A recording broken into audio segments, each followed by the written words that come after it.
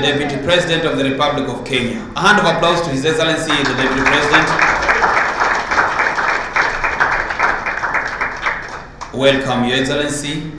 We have had challenges because the President and his government have made a conscious decision that it is not sustainable and it is not prudent to borrow money from banks at 14% to pay salaries.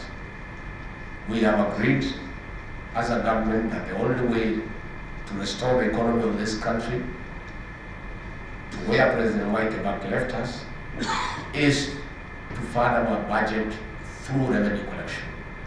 That is why last month we had a slight challenge. There was a slight delay on payment of salaries because the previous administration used to borrow money from banks owned by the same leaders to pay salaries.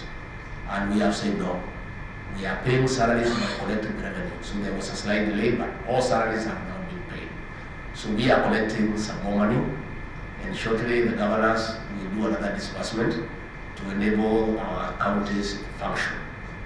But let nobody push us to go and borrow money from banks at exorbitant rates to fund counties or to fund our current budget. What we are doing as a government is doubling our efforts in revenue collection, and we are doing that by closing all the loopholes, by digitizing revenue collection so that we close all the loopholes on tax exemption and non-collection of revenue. When we came in, the cost of unga was 230 shillings. We have progressively, through good thinking and planning, without any subsidy, brought the cost down to 190, to 180, to 170, to 160. As we talk today, on the shelf, there are many supermarkets offering unga at 159 shillings, up to 155. And I can tell you it will continue going down, awaiting the harvest in September. And after the harvest, because of the intervention that we have done to assist our farmers with subsidized fertilizer, we intend and we believe we'll be able to bring down the cost of unga to about 130, about 120. And that is what is sustainable. We had a conversation and agreed on how to jointly deliver our promise to the people. We are joined at the hip. The success of William Ruto as president is the success of Gachagua as deputy.